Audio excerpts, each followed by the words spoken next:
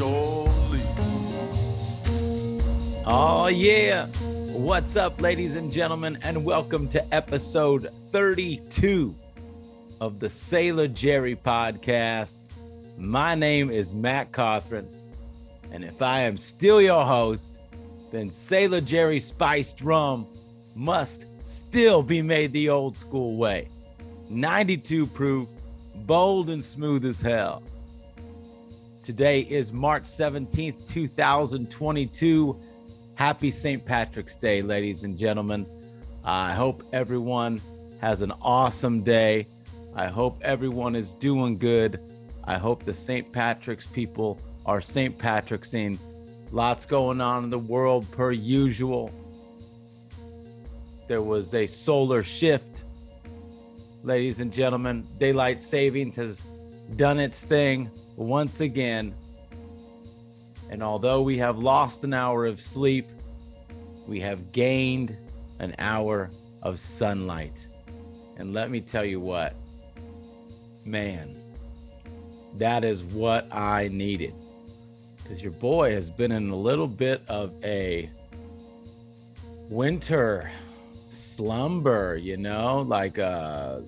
don't know. I've had some trouble snapping out of it as of late. And I feel like it was because when the sun goes down early, I hate it. I hate it. It's hard for me to stay motivated, into the night. You know what I'm saying? But then this shift happens. You get that extra hour of sunlight. The sun's out till 7, sometimes 8 p.m. And everything just feels more energized, So now it's like, okay, all right, summer's coming, get motivated, get inspired. Life is happening. You get the extra hour of sunlight on your face. And what are you going to do with it? So that's good. That's a good thing. There's not too many good things happening around the world right now, but I do believe that an extra hour of sun is always a good thing. Before we get started, I want to send some extra love out to Ukraine. Keep your head up. It's time for episode 32.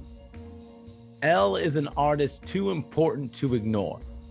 Sure, she might have made her name in the NYC graffiti and street art scene, but it's her dynamic progression into large-scale murals showcasing female empowerment that has everybody talking.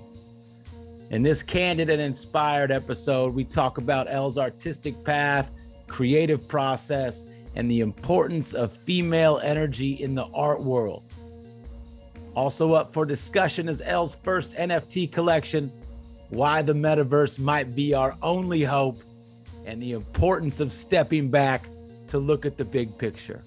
So kick back, relax, pour yourself some Sailor Jerry, and let's go.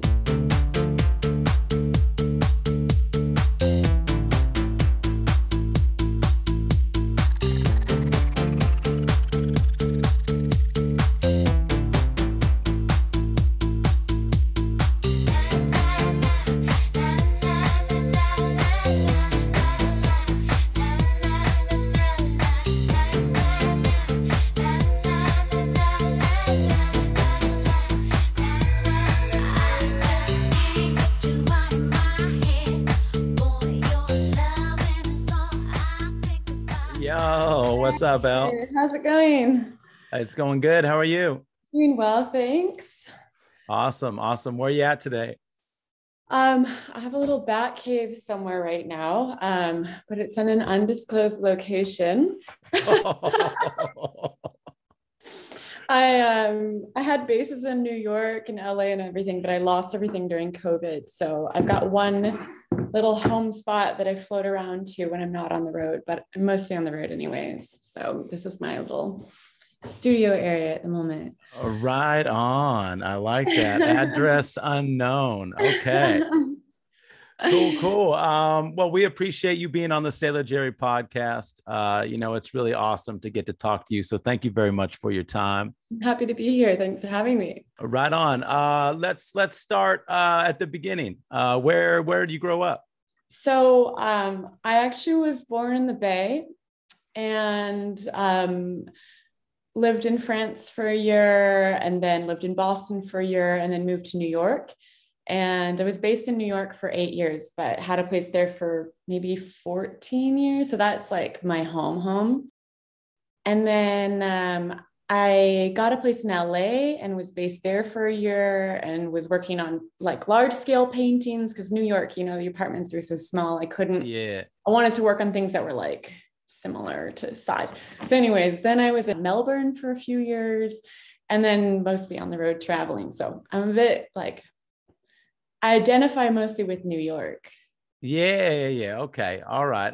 So when you were growing up, when did kind of art first make a mark in your life? Were you into drawing as a kid or anything like that? Yeah. I would draw all the time. I was always drawing. And actually, when I was applying to college, I was like, I don't know if I want to go to art school because I love it so much. I don't want to have to depend on it for money. And, because I was like, oh man, that's my passion. That might ruin it for me. And so I actually went to UC Davis for food science and technology. And then halfway through that, I was like, no, I just want to do art. Yeah. Right on. And so, when you kind of first got started, how did it transition to, from graffiti into street art? Like, how did you define your style? So I ended up going to art school and then I dropped out and I quit art and moved to New York and just started bartending and whatnot out there. And then I saw street art for the first time, like wheat pasted stuff on walls. And I was like, oh, this is really amazing, because I was really disillusioned by creating art and then having it in storage and rolled up somewhere and no one would ever see it unless you somehow found a gallery that would give you permission to show your work. And then they'd take 50. And I was just like, this whole thing is so weird. And so I fell in love with street art and I started creating wheat paste and I started putting them up at night and putting them all over New York. And then I started getting upset that they would come off the walls so quickly. And, I'd spend a week painting on paper and put it up and then it would just be gone. And so I started to pay attention to the graffiti and the stencils and all of that. And I actually met a couple graffiti artists just kind of serendipitously and got really, really heavily into just like tagging and doing rollers and getting really heavily into graffiti, painting with fire extinguishers on the street. So like 30, 50 feet tall. Yeah. And just like, I chose the name Elle, which means she in French, and just was like hitting the streets hard for the ladies, So then I got sponsored by a spray paint company and because they were like, we just want to give you free spray paint. And I was like, all right. But because I had all this free paint, I was like, started asking people if I could paint their buildings. Cause I was like, a tag's cool, but I could paint a whole building facade on the freeway and that have really good visibility. So started doing that and then started getting invited to paint out around the world. And that became my job. Yeah, that's fucking incredible. I know, the history of graffiti in New York is, it's where it all started. It's where it all went down. The history is amazing. It's also very serious business on the streets, So when you were getting into that, what was the vibe like? Were there any other women out there at the time, A few, like 17 bombs really hard. She's still going. There are a few that are so good and amazing that you wouldn't even know, they bomb all black and white. And unless you knew who was who, you wouldn't know it was female or not, but there were not as many for sure, like very few women in the scene, really.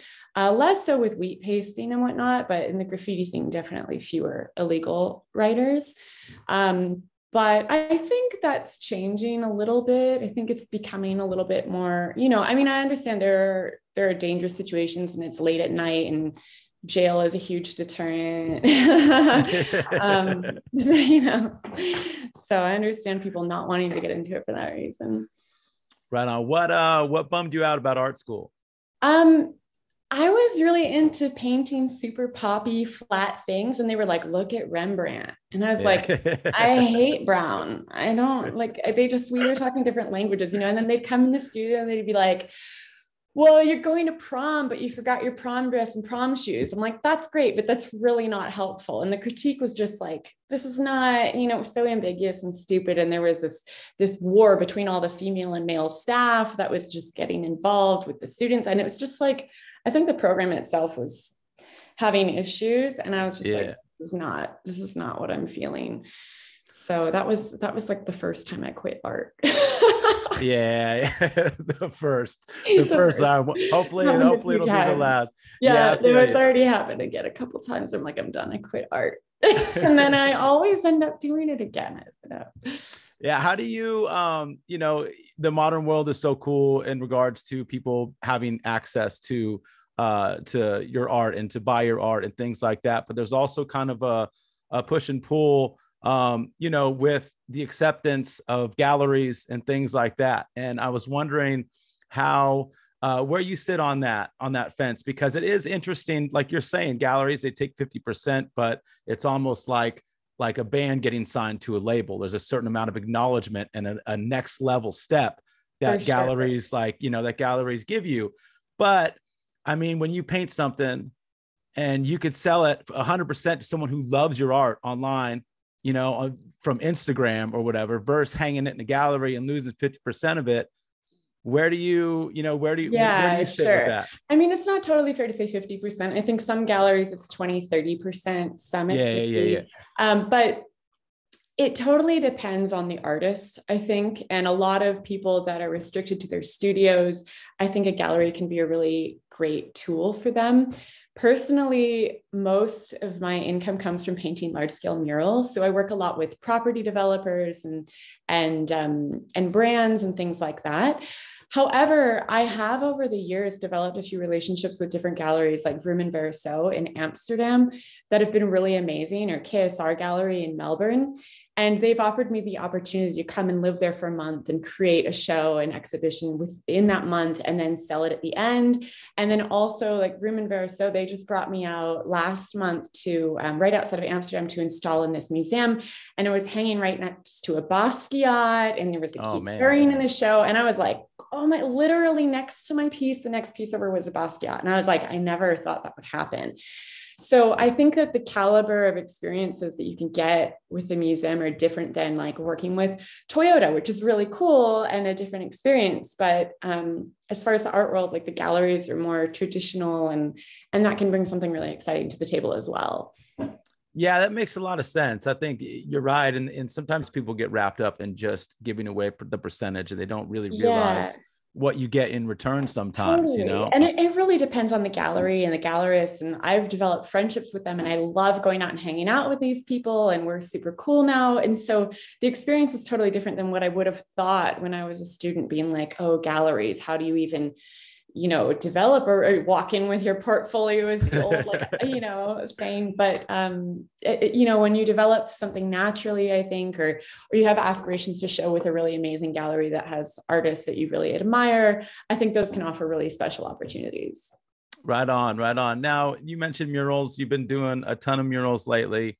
How did you kind of graduate to that? Like going from street art to bigger and bigger pieces. How did you kind of first established that you were ready to take on the murals and that was something you wanted to do?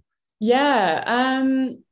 So I guess there were a couple things that were sort of landmarky along the way. One of them was my friend Bishop 203, who owns a graffiti shop in Brooklyn. He invited me to come paint my first legal trailer with him. And so he kind of taught me to sit there and start painting with spray paint. And I started to become obsessed with the craft of not just tagging, but actually working with spray paint and using it as a craft and a tool. And I immediately fell in love and became obsessed with that, like I had with graffiti. And so I started to get really interested in sitting there and petting a wall. And he also brought me to 6 Points in Brooklyn or in Queens, which doesn't exist anymore. But so I painted up there on the rooftop before it got demolished. Awesome. And became friends with those folks who own it, Marine Mares, and they're amazing.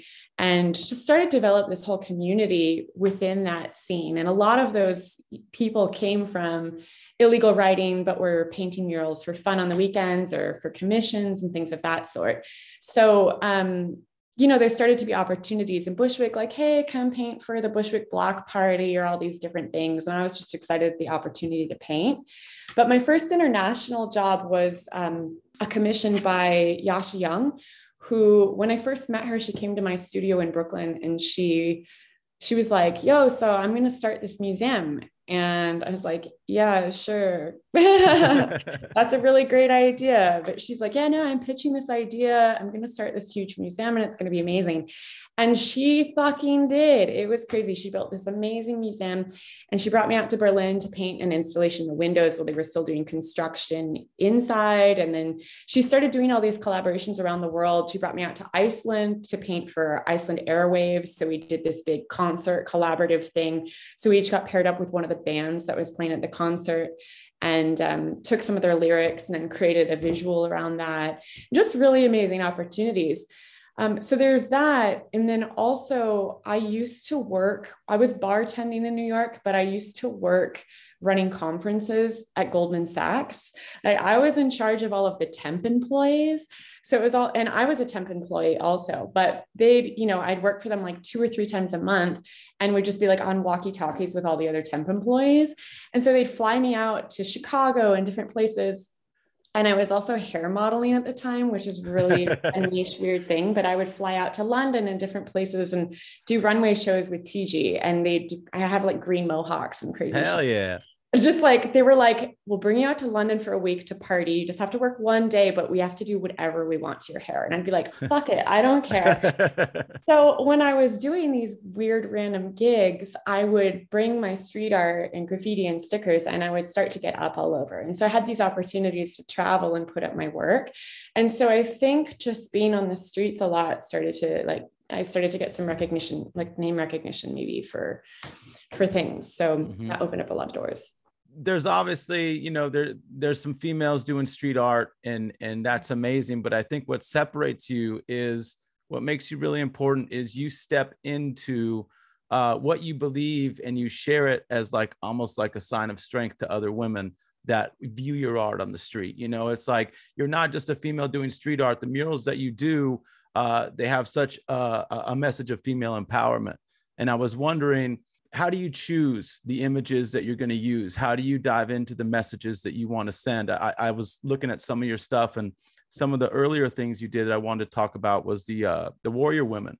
And I thought that was really cool how you kind of explained that, you wanted them to be almost like a presence watching over women as they walk down the street and things like that. I thought that was really amazing. Thanks so much. Yeah, I think, when I first got into graffiti and realized there were so few females, it was as if I was stepping into yet another world that was dominated by males, which is pretty much every world and every career and everything, but it's becoming less so. But I think there's still a lot of work to be done for equality. But I realized that the majority of the images and words and things I was seeing on the street, as I started to get to know everyone and they became my friends, I realized that they were mostly dudes. And so I felt like we needed a really strong female presence on the streets. And so I started, painting and wheat pasting up these 20-foot or, 10-foot tall warrior guardian ladies. And they were, peaceful warriors. And they were kind of guardians of the street, kind of watching out for the ladies as they walked on. And I just thought it was really important to add a female presence to the streets. And, there are all these men everywhere, and then just be like, no, this is the female space. And, we've got you. And then as I started to paint bigger walls, I thought it comes with a little bit of a responsibility in a way, because you have an opportunity to give a message. And so not only is it important to, I think, spread a positive message or try to influence someone to do something positive in their life or become aware of something that's really important, but also the tradition of mural painting and public art is traditionally white males, right? So you've got Christopher Columbus, and you've got all these explorer dudes, you've got the mayors or the presidents and all these white dudes in marble. And the presence of public art was really lacking females. And I think as a young girl walking around, if you could look up and see a woman on the wall or in a sculpture and be like, whoa, who's that? and also have that same idea of, oh wow, a powerful woman, I could be like her. It really encourages young women to also get involved and become something great and know that there's a lot of opportunity. And so but at the same time, I very rarely paint portraits. One portrait that I have done is Ruth Bader Ginsburg, but typically I avoid doing one person, because I think it's really important that generally my work speaks as the all-powerful female, and is also very inclusive of all race, just because there are enough dudes on the street, Yeah, I got no more white dudes in marble. We don't need no more white dudes in marble. No offense. No, right on. I think it's really cool, and I think it's awesome that you step into that role, because it's like, it takes a lot of courage and strength and confidence to step in 100%. You know what I mean? Because a lot of people would say you could kind of just, do anything artistically that you wanted to do. And you get a lot of press because you're a female doing it, but you step all the way in and your art delivers a message on top of just the artist doing it, So I think it's really, really cool. Thank you. And a lot of that comes from learning the hard way, right? So for example, I started doing the multi-ethnic faces because I was riding my bike around in Harlem, putting up street art with my friend Gaia, and was reaching into my bag and realizing I only had white girls. And I was like, how have I never thought? I'm so insular in my studio that I'm painting people that look just like me and not even considering the neighborhood that I work in. And so, all of these things were steps along the way where I think doing public art has really changed my work in an important way, and made me more cognizant of the people living there and the way people live and what people are into or not into. So I really want my work to feel like it's a gift to the people, because that's what I fell in love with street art is, oh my God, this person sacrificed their freedom to put a gift of beauty out on the street. It's just for the public to walk by and admire and look at. And I don't want it to feel like an imposition, like, oh, here's another white girl in our neighborhood, and instead it should be researching the flora and fauna and the things that are familiar. And it should be relatable to those people and empowering, no matter where it is. Yeah, I couldn't agree more. And it's funny how, if we were just able to take that concept and think about that on a global level when it comes to equality, because it's so like when you think about like art, you think about work, you think about your life on a daily level, like you always should be, paying attention, learning, evolving, progressing.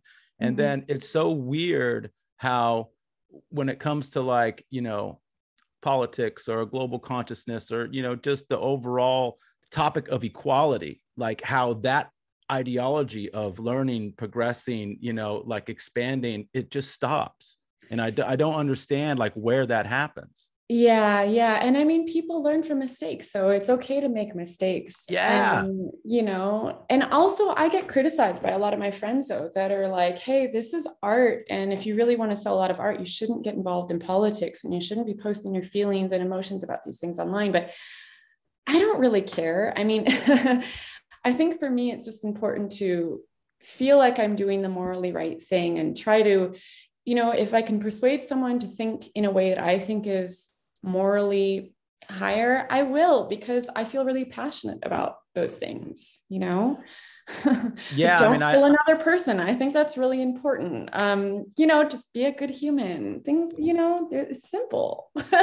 It is simple, but it's really, it's hard sometimes for people to take that step because like you're saying, they either want to play it safe or they think it will affect their work in a negative way. But I think there's enough of that in the world already. It's like, it's so refreshing and cool to see, if art is supposed to be a reflection of the times, if you're not going to be someone like that, at least have the guts and the confidence to fully say what you feel and like express who you are as a human. I think that at the end of the day is more respected and identifiable. Even if it's something you're not into, you can look at it and say, okay, that person is letting it all out there. And I bet you can relate to that with your music, right? I don't know if you write all of your songs or how. Yeah. but like you probably can identify with that on that level, right? Yeah, absolutely. I mean, there's a lot of, it's just like anything else. There's a lot of artists out there who write songs for everyone to digest, and that's cool. But there's a moment, I think, in every artist, and in at least specifically talking about artists and musicians, where the line in your head where you are, sacrificing a little piece of yourself to do something for, someone else, or for, the industry or whatever. And it's like those lines, when you cross them, it never feels good. Yeah, totally.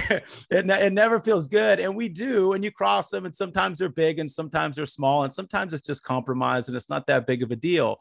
But everyone's got that line in their head. And I think that that's an important thing. And like you're saying, it doesn't have to be like this crazy, like heavy thing. Like, people make mistakes. Like, you make, like, one time we were, when we were first got signed, we got offered to do this Burger King commercial. and it was like, we said no to it because at the time it was like this big thing, like, we're not going to be a part. And then our manager was like, look, this is exactly what's going to happen. You're going to do this. If you do this, then the commercial, because they're wearing these things, it's not going to see air. You're going to get the money, and no one's ever going to hear this song or see the commercial. We're like, no, we can't do that. We got, and that's exactly what happened. That's exactly what happened. Another band did it, and then the commercial never saw the air. They got sued by some other band, and it was just, oh my God, that's so funny. It was a whole thing. Collabs. Yeah. I mean, corporate collabs are so interesting, right? Like, personally, I kind of love them depending on who you're collaborating with. I mean, it's always funny, right? Like, okay, do I identify with and can I relate to Burger King? Like, can our brands align? Like, maybe can you influence someone or give someone at Burger King like your amazing music? If you think the answer to that is yes, and you can enrich someone's life, then like maybe sure, go with it. But like you're saying, there's always that line of, it's one thing, and it's the same for public art for me also, not only when I work with brands, because sometimes you'll be working with a brand like IKEA, who's like, we want to do a street art poster. Okay, cool. Like, okay, here's my first sketch. Oh, we'd really like it if it moves more in this direction of your art and sends you your art. And you're like, oh, cool. Yeah, that's really good feedback. And then there are other public murals or things where people are like, oh yeah, we don't really like that tone of yellow. And we were thinking maybe you could paint my dog's face. And you're like, no, like, so you always have to kind of be like, okay, where is my line of this is sacrificing my integrity versus like, this is something where I'm going to work and make our brands align really well. And I'm really proud of this. And so that's always a really interesting dance as an artist and creative, I think. Yeah, I think so. And I think that, on the corporate side of things, I think that, a lot of corporations have really, learned a lot of times by, stealing people's art and then getting sued for it. But they've learned to embrace art and embrace artists, and to let them, to realize that art is an asset, art is something that is an incredible expression of the human experience, and it does nothing but elevate. And so, on a corporate level, and even, with music and stuff like that, it's always interesting because, like you're saying, it's all about, okay, like, do we align with what this is, or is this just, or is this just money, or is this just whatever, and then there's some people who cross that line. There's some people who don't, and it's an individual choice, It's totally a personal choice. And it's also circumstantial, if you're like, damn, I just bought a house, and like, I would normally say no, but I'm going to say yes to that right now. Like, that's okay too. People are in different circumstances. So, I just try not to be judgmental, and I try to make the right decisions that I think are right for me. And, with the music, like, you're kicking yourself maybe for not having done that Burger King gig. Yeah, it'll be all right. But yeah, it's just funny. It's funny how, you can place, I think, importance on things so much, in the micro, in the moment. And then, when you step outside of it, you realize that it's really nothing in the grand scheme of life, and in the grand scheme of your work too. I think one of the things that was super interesting to me about murals, and I want to talk with you about, is like, the actual workflow of it, because there's so much, like, you've done some huge pieces of work, so it's like, when you're in that moment, I think it's a lot like life where you have to, you have to remember to take a step back and look at the big picture. Yeah. So I actually painted my largest piece to date last year, which was 10,000 square feet. Wow. And yeah, and I don't really work with assistants at all. So like I said, it's all a learning experience. So I showed up to the wall with, 800 spray cans and was like, I got this. And basically I took the first spray paint and went like this on the wall. And it was like a little pencil drawing, a little pencil line on a wall like that. And I was like, oh, this is not going to work. This is going to take me years. So I had to rent a paint sprayer and learn how to use a paint sprayer and learn how to paint with a paint sprayer and how to mix colors with a paint sprayer. And it was really learning and trying to adjust my process to what the job was. But typically that's not the situation, but it's always, adjusting and learning with the situation. But the way that I create my work is always begins on Photoshop, actually. So I collage together a sketch, and some of it is found imagery and some of it is my own, and some of it is from paintings that I've done or created in the studio. And I collage together an image, and then the actual painting part, depending on the size of the building, is generally pretty quick. And I just, I work on scissor lifts and boom lifts, and then just kind of go for it. And I love the process of seeing it evolve. So you go up and you sketch it with spray paint, and then you step back and you're like, okay, that looks really bad. And then you're like, okay, let me fix this and this. And it's an evolving process. But I think I don't work like a lot of artists that just kind of print along a what do you call it? A diagram or whatever. Yeah. Because I'm really bad at math, and I'd be like 1, 3, 5, wait, what block am I on? Like my brain just doesn't work like that. And I like the challenge. I think I tried projecting one of my first walls, and I was in the way of the projector, and I was like, this is dumb, and didn't really like that. But I think it's a cool challenge, and it's much more satisfying at the end if you can kind of figure it out as you go.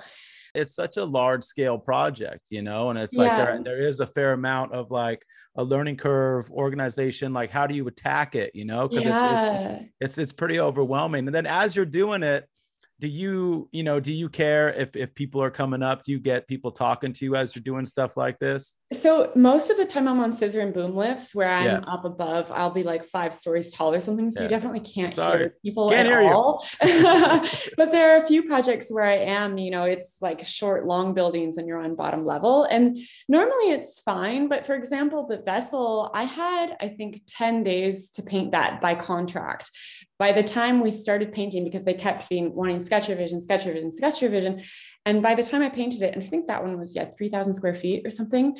And, or 5 or 8. Okay. Now I don't remember. Anyways, it was big. And, it fully downpoured rained for 2 full days. And I tried, and it just like, there was no way I could paint it. So, it was down to 8 days.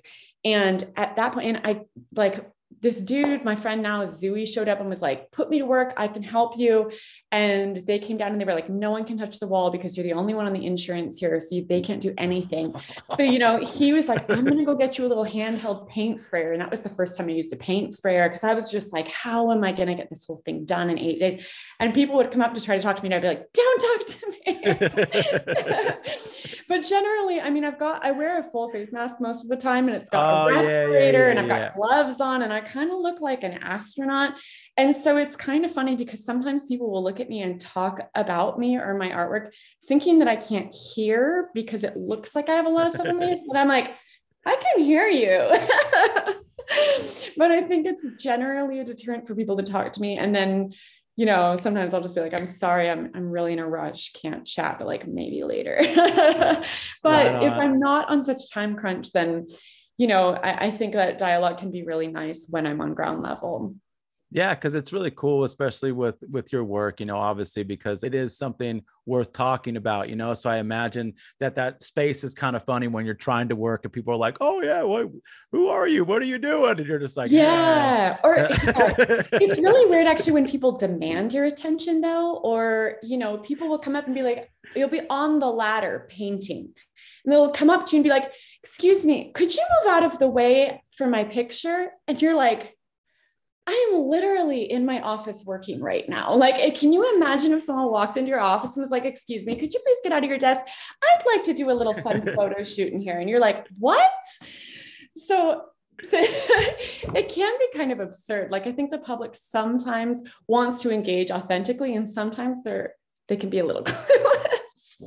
Yeah, straight up. All right, switching from the streets to the screen. Let's talk about NFTs. Let's talk about NFTs. You recently just launched your first NFT collection, Peaceful Warriors, which is super awesome and very exciting for you. Congratulations. Thank you so much. Yeah. What do you think about the NFT space? And is the future of art digital?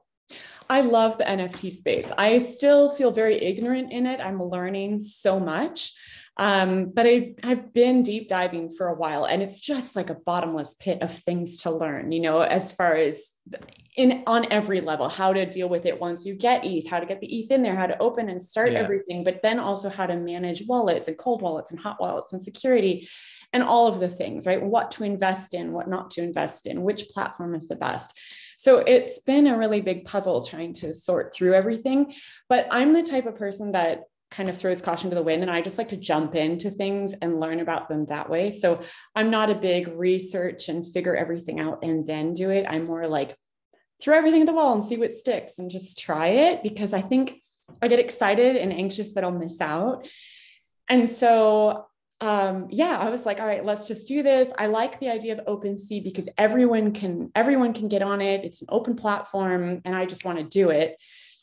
And so I do think it is going to be the future of art, in that this is the first opportunity for musicians and artists and creatives that when their work gains popularity and is able to sell for more money in the future, or gets more listens, or gets sold for $1 million 10 years later, you don't get $0 of that. You're able to get a percentage of that sale, even if it's only 10%. That's a huge, it's like you have stock in the company that you created, right? Yeah. Which is fair for the first time in history. And so I think that's just a wonderful, really, really cool thing. And I think I would like to, and I think that every artist should tie in their real physical artworks with NFTs when they sell them, so that they come together as a package somehow in contract. And as that piece, the physical pieces sell as well, you get a percentage of those sales, 10% with the NFT. I really do think that that's the future of art and music and creative things, in order to pay the creators in the correct manner. I think it's really, really cool, the NFT space. And I know a lot of artists are doing a lot of really cool things. And I think for me, NFT space, the digital art world, I'm all in. Like the metaverse and just living with goggles on, I'm not into that. I'll wait. We have to talk. Are you into the metaverse? I'm buying in the metaverse this month. I'm so excited. I've been trying to get my funds up in ETH. I'm like, okay, I want to sell as many NFTs as I can to purchase. I want to get one property in every land, because I'm like, bro, I was trying to buy when was it? It was like July of last year. I was trying to get a property in the metaverse in crypto voxels for like $400. And I was like, I don't really know how this works. I'm trying to figure it out, but I have yet to buy. And now the minimum is like $5,000. The opportunity cost here, like the opportunity to financially gain, and also that you can have a gallery there and sell things and create your own space. Like there's so much opportunity. I think it's so cool. Yeah, I think that's the one thing I haven't quite wrapped my head around yet, is because there's because Web 3.0 is basically an all-inclusive, self-contained universe where everything is for sale pretty much, so but in my mind, I don't know, it's already like that in a way, so it's like with the NFTs, like I get wanting to have a digital gallery, but I don't really understand wanting to have like a digital life. I guess, okay. So I understand that and I feel that. And I think right now it's really basic building blocks. Like right now it's pretty shitty. You wouldn't want to spend time in there very much because it looks really bad and it's all pixelated. But I think in the future, and I'm going to be a little bit of a pessimist here, but considering the pandemic and global warming and all the fires in California where you can't even go outside half the year, and all of the extreme heat that's going to be in the East Coast, and, you know, all of these different things that are happening on our planet where we actually are confined to our homes and have to be alone. I think the metaverse offers amazing opportunity to actually have community that feels much more authentic than this. You know, I think this is a very isolating tool and very primitive in a way, you know, with the Apple Watches and all these little things where we have to be like this instead of being an immersive opportunity. And so I think for classrooms and things like that, it's actually going to be incredible to sit in there and be able to have a real live dialogue sitting next to your friends and whatever. So I understand, but I don't think, I mean, we're already on our things so much that I don't think it's going to be more. I think it's going to be different.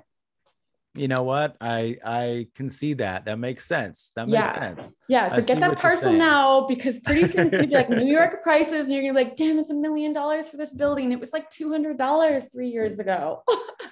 Yeah, I know. I gotta, you know, I'm working my way into the metaverse because it's a trip too. Because obviously, you know, music, art, it's like, you know, you always want to be, you always want to be tuned into what's happening around you and what's happening in the future. You know, I see a lot of bands that just, you know, they're so just like middle finger to like progress in the future. And you're like, dude, what are you doing? You know, but go ahead. I would love to have your band come and like play in my gallery for my first metaverse opening. Wouldn't that be dope? But that's where that's happening. That's where it's going. Justin Bieber played a metaverse concert. It's all going there, you know? So I'm into it. I mean, that's going to happen. I mean, and that's crazy that you think, you know, one of the things you just said that kind of hit home is, you know, you can't help but think about the impact of what's happening in the world, like currently, and just how fucked things are. And maybe it's not about people wanting to, people wanting to like live in, you know, an immersive internet, but people honestly, you know, maybe 30, 40 years from now, not really having a choice. Yeah. I mean, look at the kids right now in school after a few years is still whatever. And they have to sit here looking at a TV screen, you know, a computer screen, when they could be walking around a classroom or walking around in the nature, learning about birds and bees, like actually looking at the plants in a forest, exploring and learning that way. I just think there's a lot of untapped potential. Right on. Well, that's awesome. I appreciate your thoughts on that. Super excited about your NFT set. And it's really cool. You know, a lot of people still, you know, I had some guy talk to me the other day and he was like, you know, NFTs are bullshit. You know, what do you think like Warhol would think about NFTs? I'm like, dude, Warhol would have loved this shit. Are you kidding me? There'd be 1,000 Marylands. There'd be 1,000 Marylands. You know, it was like, come on, you know, but yeah, there's still so much to discover and to happen.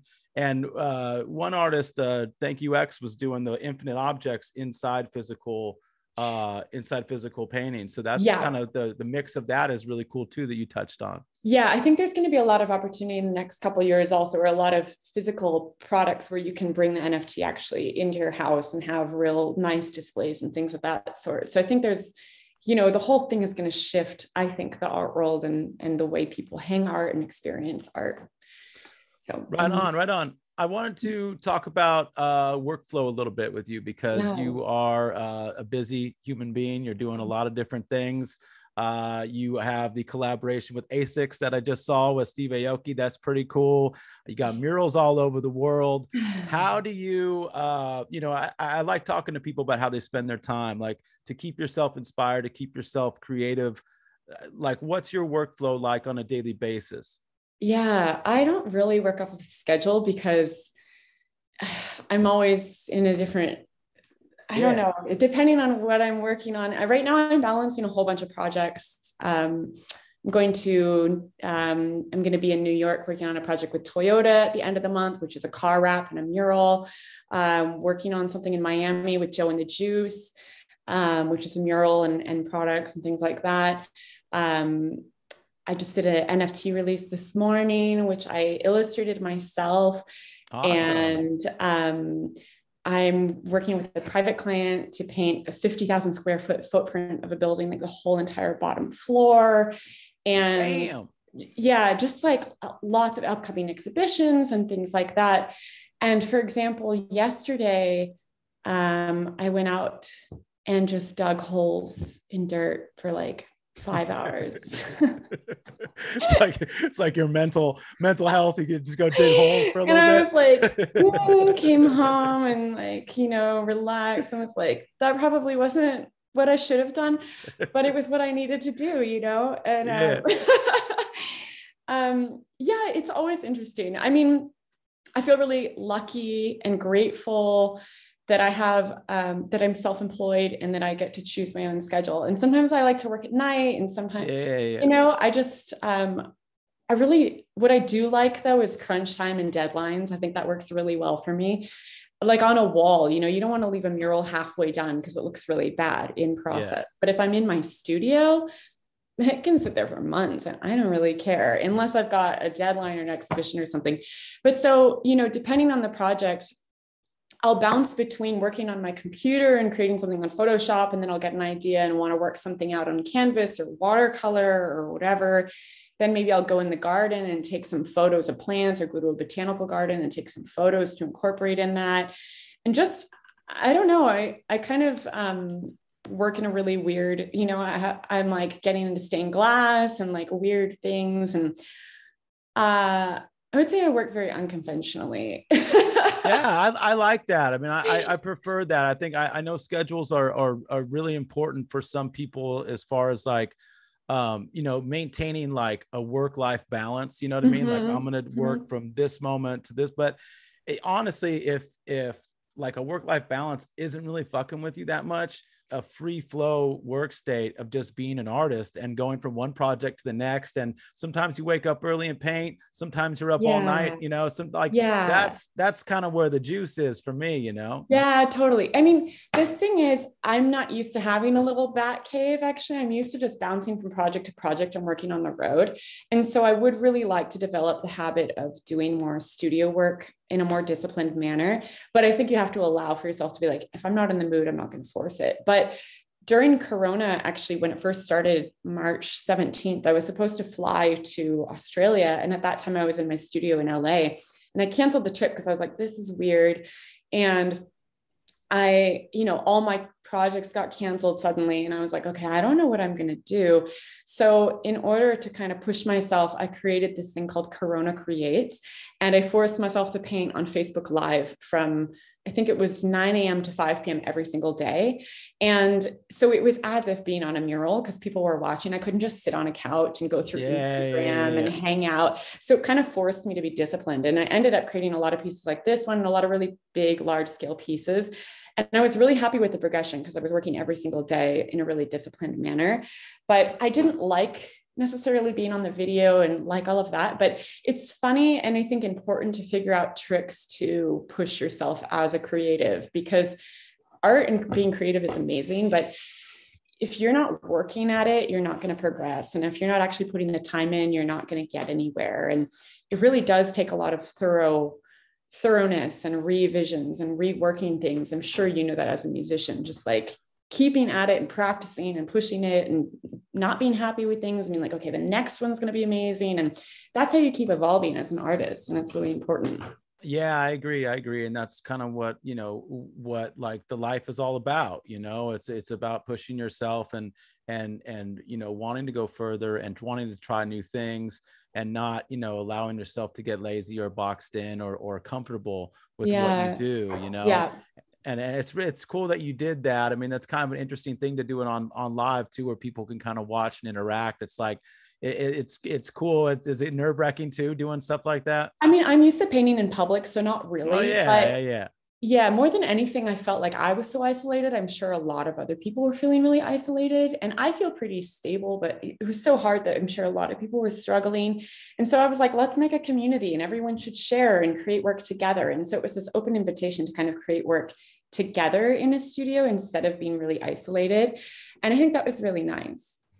Yeah, that makes a lot of sense. The pandemic was super gnarly at first, especially for a lot of people, you know, it hit like a ton of bricks, and all of a sudden, you know, you were just kind of stuck, and it was like, okay, you know, I think for a lot of people, you know, the voices in their head, or, you know, kind of started fucking with them a little bit, you know, about life and where they're going and what they've done and all this stuff. So any sort of outlet that you can kind of, you know, watch or be a part of a community, you know, was really big, you know, because especially in the beginning with all that shit that was going on in the States too, with all the protests and everything, God, it was fucking nuts. It's so much. Yo, so I was like in my LA studio to start, but I barely had windows. You know, I had a couple small windows.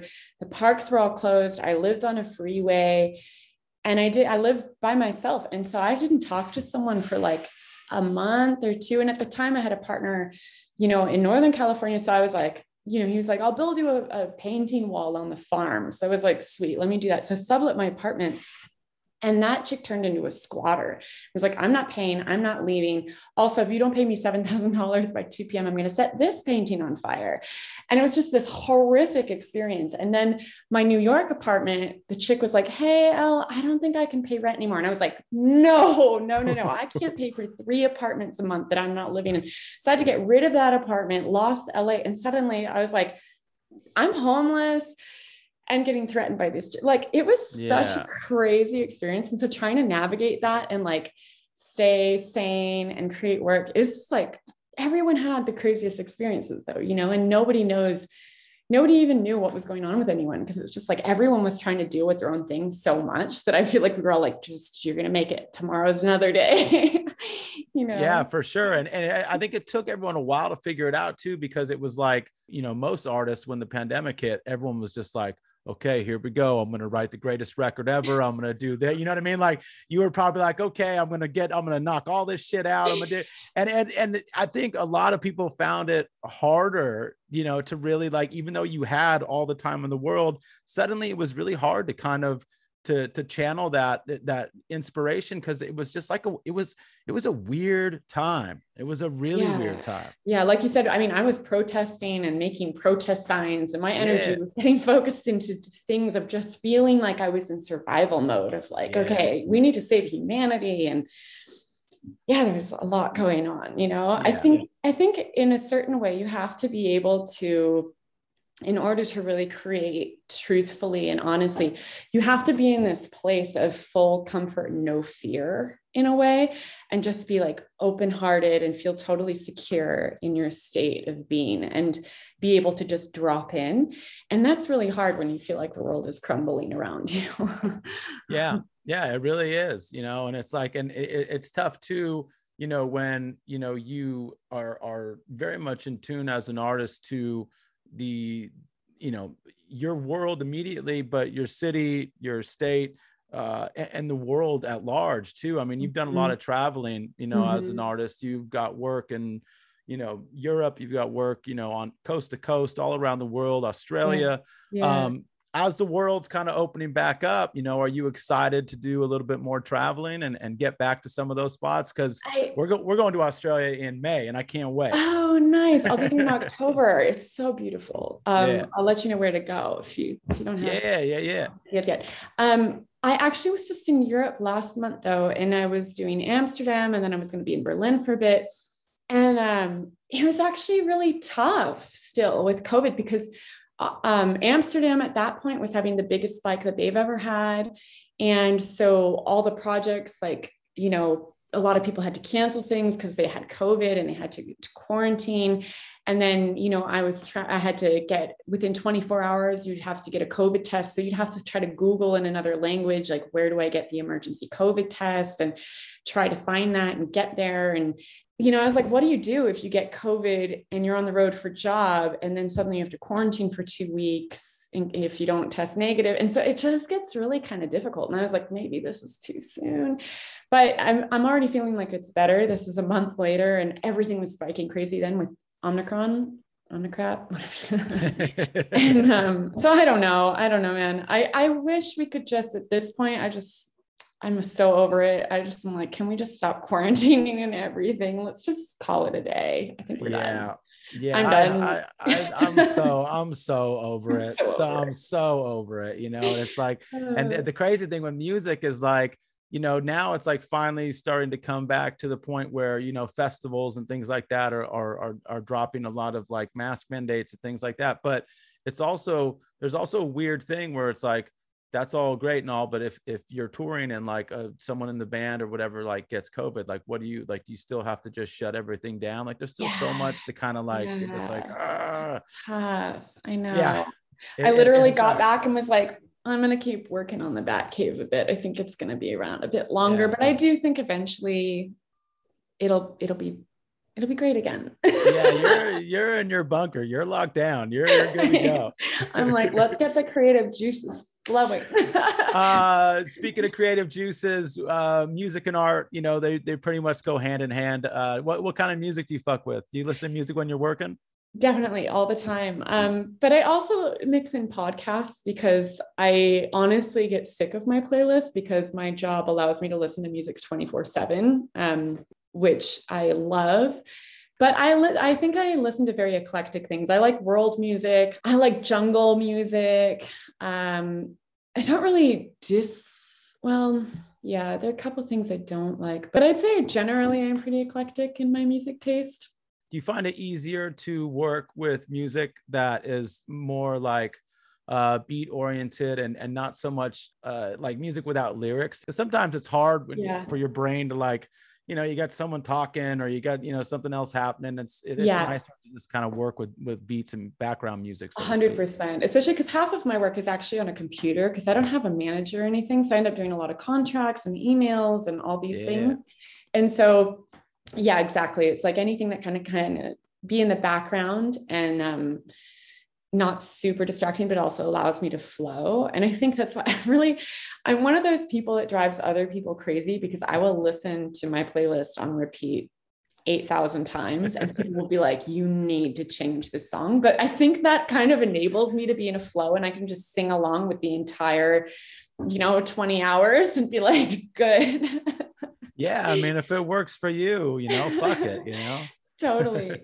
But yeah, it's funny. I mean, I love music and that really enables me to kind of I like, putting on candles and making the lights really nice. And then, putting on the nice music and then just really dropping into the zone and turning my phone off and trying to allow for very few distractions, I think is important. But yeah, music is definitely a big part of that. Right on. I don't want to take up too much more of your time here, Elle. I really appreciate you being on the podcast. You are a badass female artist. You've done, graffiti, street art, murals, large scale work, small scale work, independent, doing your own, basically being your own manager, all that stuff. Now is a kind of a crazy time for artists coming up. It's kind of like the world is at their fingertips and you can kind of do whatever you want. But a lot of times that's tough because it's still, you're faced with, a blank canvas. You don't really know what to do first. What is some of the advice that you might give some up and coming artists out there today? Yeah, sure. I think it's really easy to be overwhelmed, firstly, by just like everything, being an artist. But I like making a lot of lists, to-do lists, and just, knocking things off a list always makes me feel really good. So even if it's a creative thing, okay, I'm going to start small, I'm going to spend 30 minutes a day being creative without any distractions, or I'm going to do 2 hours every other day or 1 hour at night, just blocking out little bits of time to start chipping away. Because I think it can be really overwhelming to be like, I want to create an album or I want to create an exhibition, when instead you just really need to put time in. And so if you can work out little pieces of time, I think that's really important. Other advice, I mean, if you're a starting out artist, I often advise, don't depend on your art or your creative thing for money, because the amount of stress and pressure that puts on the art and the creativity, I think is really hard for the process. I would highly recommend getting a bartending job or getting a side hustle and creating the art on your side, on the side, so that you really can create whatever you want to be creating as an artist and not feel like, oh, I sold one piece that sort of looked like this, or I made a song that sounded like this. So I think if I make something else that sounds just like that, maybe I can sell it, or feeling pressured in some weird way to create something that might not really be what you feel as an artist. I think listening to that intuition is super, super important. And so unless you really feel like you have that freedom and grasp of being able to make what you want to make as an artist. Don't depend on it for money, if that makes sense. I'd say that those are my main things. Yeah, absolutely. Absolutely. That's really cool. What do you got coming up in 2022? What's on your radar this year? Yeah, so I think I am getting back to Australia finally. I'm a permanent resident there, actually. I spent a few years there painting. Yeah, and traded a lawyer to do a thing. I'm like, yeah, I got a special talent visa. I painted his office. And awesome. so I think I'll do an exhibition out there in October, and I'll be in Miami and New York for projects. I plan on doing a lot more NFT work. I think it's really fun. I think it feels really wild to me. I love that like unregulated space. I love that unregulated idea. I hope to buy some property in crypto voxels. So I guess like hitting the road, but also really focusing on studio work. I really do want to take advantage of the time that I'm not on the road this year and really try to develop and push. I don't know if it's canvases so much. I honestly feel like it might be, I really want to move into sculpture, and it's really intimidating for me because I don't know how to make sculpture. So I have this big vision, and I've had visions, and I'm like, oh yeah. But like creating it, I should take my own advice, like 30 minutes a day, work on the sculpture. But it's like in my mind, that's really where I want to get to. And I feel like I've been working through all these processes and blocks to try to get there. So that's the ultimate goal of 2022. That's awesome. That's really cool. It just starts with a vision, So you got that already. So hopefully you get some time to start in on sculptures. That'll be really awesome. Yeah, I hope so. Right on. Yeah. I just got all sorts of like neon bending equipment and stuff like that. So I'm really excited. Cool. All right. Last question. It's a little bit of a doozy. What to you as an artist, as a human being, what do you think the meaning of life is? Oh, the meaning of life. I really do feel like it's about love, connection, and creativity. I mean, it's about diving deep and creating authentic connections. Different people do it in different ways, but I think that's the ultimate. Right on, Elle. Thank you so much for your time. Really appreciate you being on the podcast. So great chatting with you. Thank you so much. Right on. All right. I hope to meet you soon in person. Yeah, absolutely. You too. Rad. Bye. Bye-bye. Oh, yeah. That's a wrap on episode 32 of the Sailor Jerry podcast. As always, ladies and gentlemen, huge amounts of gratitude to our guest, the one and only Elle. Elle, thank you very much for your time. It was really cool getting to talk with you. We really appreciate you and your work, and nothing but continued success in the future. You could follow Elle at Elle Street Art on Instagram. You could follow me at 213 Matt Man. Of course, you're already following Sailor Jerry.